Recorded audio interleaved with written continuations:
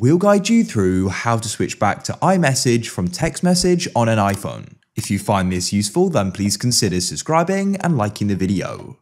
So previously I was sending messages using iMessage, but now they're sending as text messages. I prefer to go and use iMessage for many reasons, the main reason being I can go and send messages over Wi-Fi. So let's go and guide you through this.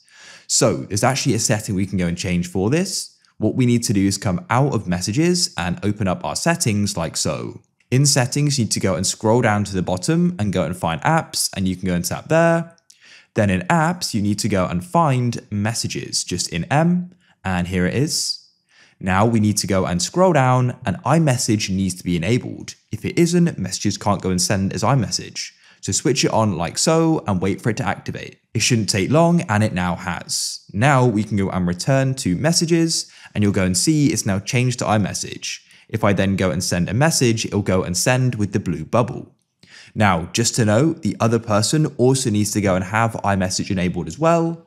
So if you were previously go and chatting to them via iMessage, they may have gone and turned it off, which is why it's gone and switched to text messages. So you can go and ask them, please, could you go and enable iMessage? Of course, you'll need to be using an Apple device for that to go and work.